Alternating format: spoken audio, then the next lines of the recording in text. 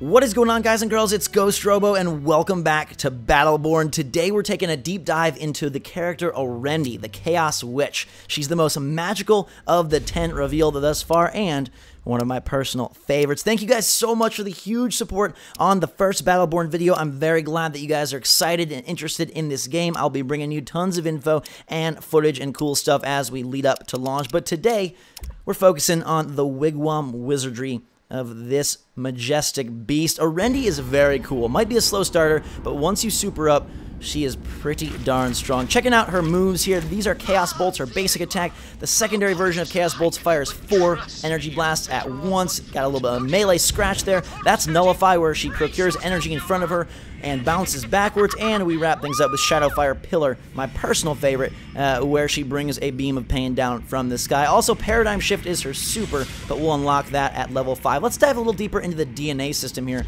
and we'll go through the first 4 levels here. We'll stop at stage 4, where we have Preamble of Pain or Double Pillar. On the left, we can give Shadowfire Pillar extra damage, plus 90 damage over 1.5 seconds, or on the right, you're seeing Double Pillar, which is for 5 seconds after using Shadowfire Pillar, ORENDI can cast a second Shadowfire Pillar, dealing half as much damage. That's the one I went with, and that's the one I think defines my build and my just bouncy combos that you're about to see today. It's really, really cool if you go in and use Nullify to get yourself some distance, put up a Shadowfire Pillar, and then lay a second one down as the enemies rush at you. You can seriously go ham with the point totals that you are putting on the pain train for your foes. But I love the combo system and the way that it all kind of factors in for Battleborn. I think this is what makes the combat so fun and replayable for me, because remember, I played through this same area, this same level, this same campaign co-op level many times, and it didn't get dull for me because I was always trying to better my score. I was always trying to find new ways for the characters to be successful, and always trying to find more fluid and flowing ways to move about the battlefield. ORENDI is a very fast character. She's one that doesn't have a whole lot of health, but packs an extreme punch. And she's a slow starter, I say, because in the beginning you don't have all your points put into the different categories to level up your moves and your attacks. Like when we get to stage 5, we obviously unlock our ultimate, but then we unlock some things like, for example, we'll be able to reduce the cooldown of one of our moves by using another. So if we activate Shadowfire Pillar, we can reduce Nullify's cooldown. As we move along the list there, we'll get to like level 7, where we have Force of Will, which can increase the damage of all skills by 15%, or Essence Theft, where all skills used by ORENDI heal her for 20% of the damage dealt, which is crazy. So as you see, we would be building towards a character that can be much more aggressive in her play, because she'd be regaining some of that health as she goes forward. And I tried not to die very much, because you want her to be a major damage dealer. As you saw there, we're using the Chaos Bolts in conjunction with that double Shadowfire Pillar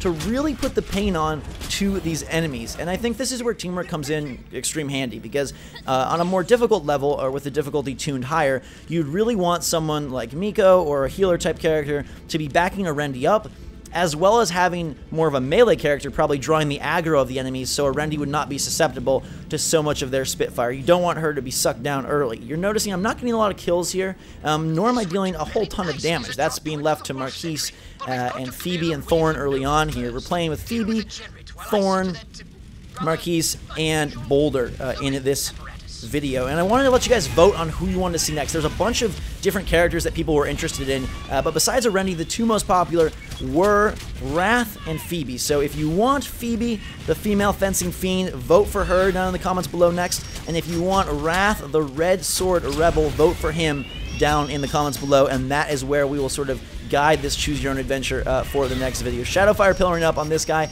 My shields are down, my health is low, but as long as I stay back, did not let that one work out so well for me. Got a little too greedy. Without the shields, you do need to be careful, similar to Borderlands. It was interesting to see some of your reactions to the game, and I think we got a little bit of clarity that this really isn't like the other MOBAs. It really isn't even like Borderlands all that much. It kind of occupies its own unique, fun space, and my teammate are letting me occupy my own fun space in the realm of the afterlife there. When you die, you respawn decently close to the action, kind of just got to sprint back to where you are. There are obviously designated spots where you can spawn back in. My team is struggling. We got 2 guys down, which means 3 of us are up for 5 total friends going to war here together. Chaos Bolts fire really fast, And that's another thing. Like, some of the characters are able to fire very quickly compared to others, some with reload, some without reload. For example, Thorn, as you saw in the last video, she was the Eldred girl with the bow and arrow.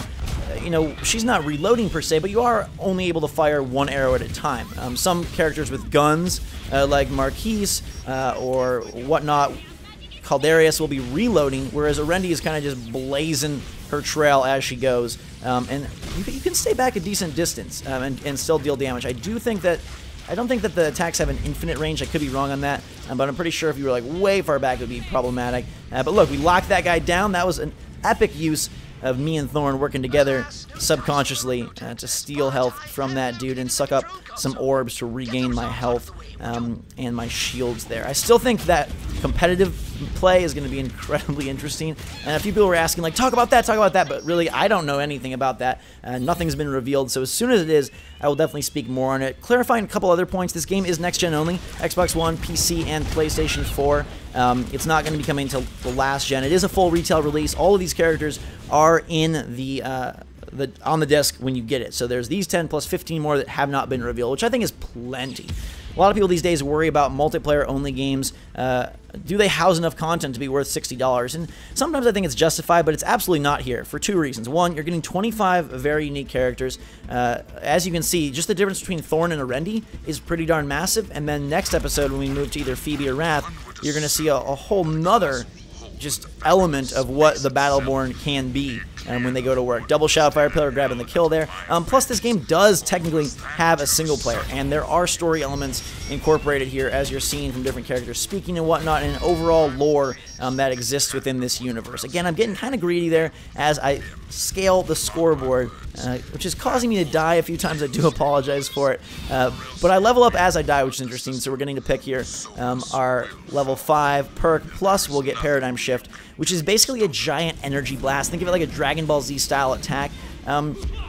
They're very specific with the attacks, which leads me to believe that they are balancing this game to hell and back. Because, for example, for Shadowfire Pillar, it lets you know that after 1.5 seconds, ORENDI summons a Mighty Pillar of Shadow and Flame at a target location, dealing 208 to 280 damage. Now, all of your different things that you're picking in your DNA system there are doing things like increasing the damage by plus 150, or 10% this, or plus 90 damage over 1.5 seconds, or giving you 5 seconds of cooldown, 15% extra overall damage, 20% lifesteal, 60% shield penetration. So it's all very numerical and mathematical, which leads me to believe that they're spending a bunch of time on balancing, and rightfully so, because as soon as you take this into the competitive PvP realm, it needs to be that way, so all these different Battleborn can function and fight versus each other, at least within a team structure. Sure, they don't have to be able to go head-to-head. It would be unfair to say, hey, let's pit Wrath and ORENDI head-to-head, because one can get up close and personal and deal tons of damage with a decent amount of health, and the other needs to stay back. Right there, you're seeing the hand signs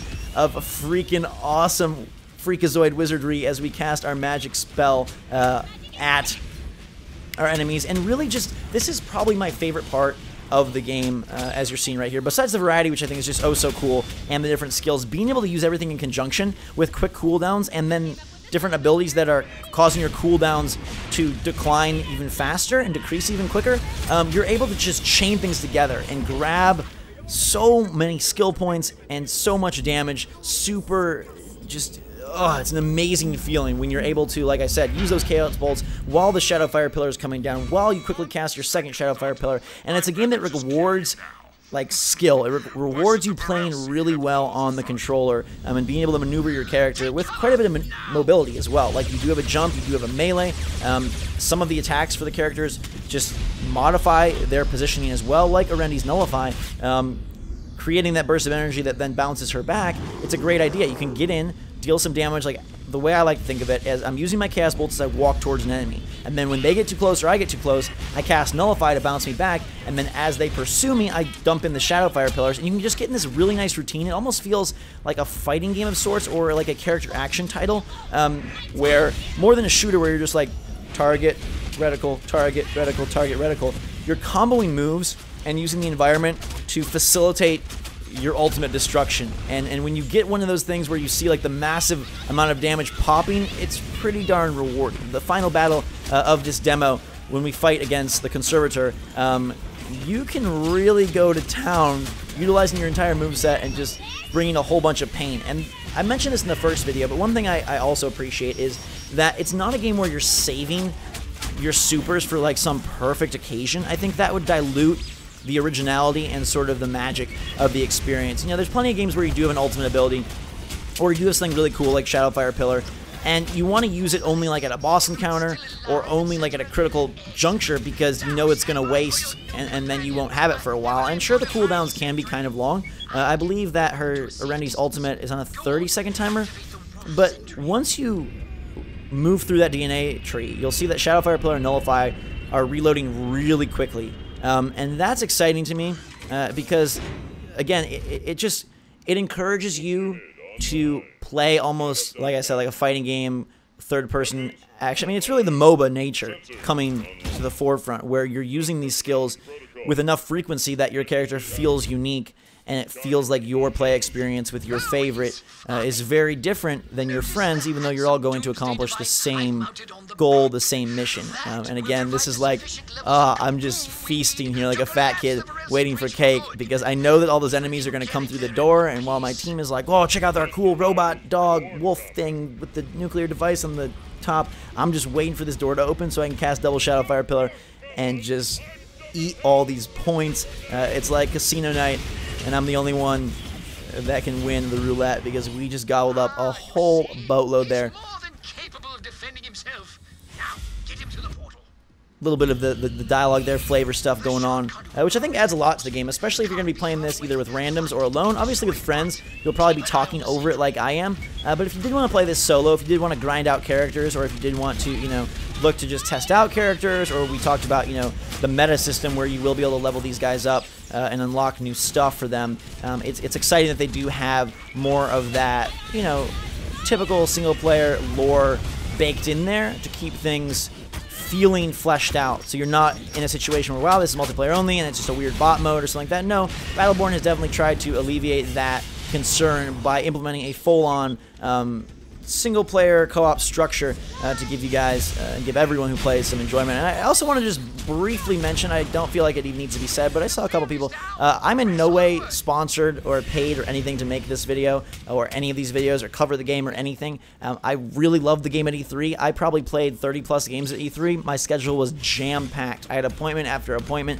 after appointment. I played things for Xbox One, PlayStation 4, Wii U, handheld, PC. I was all over the place. Indie, AAA, the big shooters like Battlefront and Black Ops 3, some more of the silly stuff like Zelda Triforce Heroes, Mario Tennis, some Mario Maker. I mean, I was all over the board. Until Dawn for Sony. I played just an eclectic mix, and Battleborn stood out because of its original blend of genres and just its fun and fast-paced gameplay. I think that can only be fully understood when you get a chance to go hands-on with this, but if you do, it really, like, the quality shines through. And I know Gearbox has had some, you know, they had a stumbling point with, like, Aliens, Colonial Marines, but also remember that Borderlands, when it first came out, was kind of a revelation in terms of that type of a game and sort of the loot-based shooter with the big open world, especially in the more early to mid days of the Xbox 360 gen. Like, that was a very impressive title.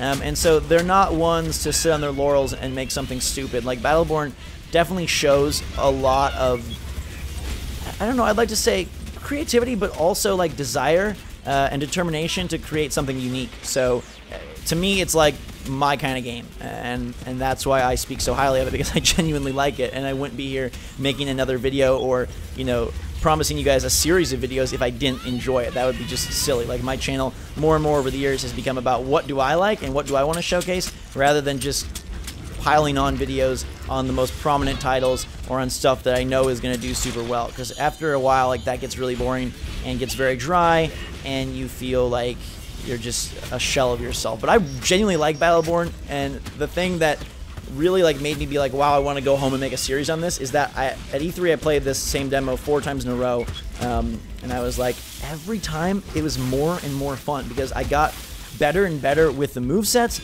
I got more and more familiar with the enemies. I gained, you know, sort of an awareness of the environment and just the way that Battleborn wants to be played. And in that sense, it is sort of like a high score fest, like a speedrun dream, at least in these PvE levels. Again, like PvP I think is going to be probably my favorite thing, although I don't know, because in general, like, I'm not a big MOBA guy. I'm not one who goes crazy on like Call of Duty multiplayer and, you know, prestiges and all that. I'm not one who has been sucked into LoL or Dota or even Smite. So maybe I will like more of this stuff, perhaps better, but I really think that the PvP here can be sweet. Time will tell. We're approaching the end encounter here, and I really like this one because so many enemies appear, and I'm already at a high enough level where I'm dealing just a mondo amount of damage, and ORENDI then really shows her true strength as we get up close and personal, are able to finish people off with stuff like Nullify, Shadowfire Pillar, and occasionally that Paradigm Shift. And you'll notice I don't even use Paradigm Shift as much as I should, because I'm in that mindset of like, hey, I gotta save this to my ultimate, but I feel like Battleborn encourages you to spew those off pretty darn quickly as best you can, which I really like. Alright, so maybe we do actually have a 50-second cooldown on Paradigm Shift, which is longer than 30, and probably rightfully so, but still, that's not short or long.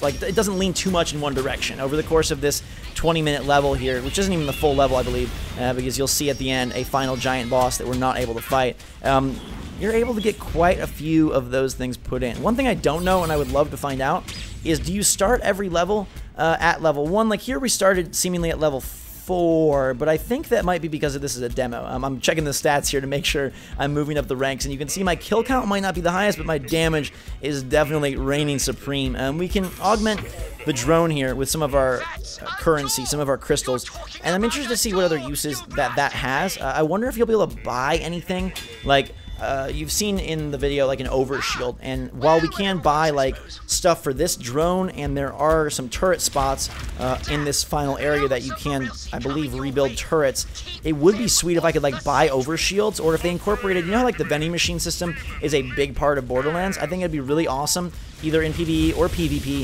if there was a way to kind of augment your own character. And I'm not saying like buy an extra move, but maybe buy like a supercharge, or buy, you know, an overcharge for your shield or something like that, where you could spend these crystals in different ways to encourage you to get them, and also to encourage you to collect those specific points. If you notice, there's a couple giant crystals that will burst into other crystals, and you'll definitely want to collect those if you're, you know, if you're interested in spending, obviously, but why would you do that as opposed to killing guys and boosting your score and looking to rank up and whatnot? So I hope that there's a further justification for those crystals besides like a set piece usage, but we'll have to wait and see.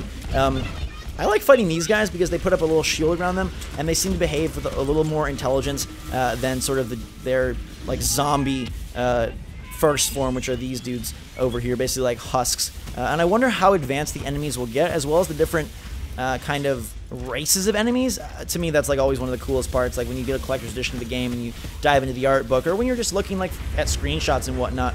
I think that it's pretty striking to see like, okay, here are, you know, this areas, enemy types, and here's the other areas, and I'm guessing in this game we'll get combinations, as you saw early on, you know, sort of more of the weird, whatever the heck those things are, giant robot rhinos, and now more demonic tentacle beasts. But what are the other varieties, and how will they factor in, and how many bosses we'll be getting? Like the Vrelsi Conservator is a very, very cool looking boss, and I hope there's a bunch of these. A couple people made like the Destiny comparison in the comments, and I do think it's like not entirely appropriate, but also at the same time decently apt, and it's one that I made myself, because it is a game about cooperatively taking on a bunch of respawning enemies and using your moveset and skills to efficiently deal with them. And I could see like a strike mode type thing, or like a DLC, a boss rush, being really fun in this game, especially considering that the characters have a lot more personality than something like Destiny, and are a little bit crazier, and just on-screen action looks freaking like a fireworks show from the 4th of July at your most insane grandparents' lake, where they buy all the best stuff, even though it's illicit.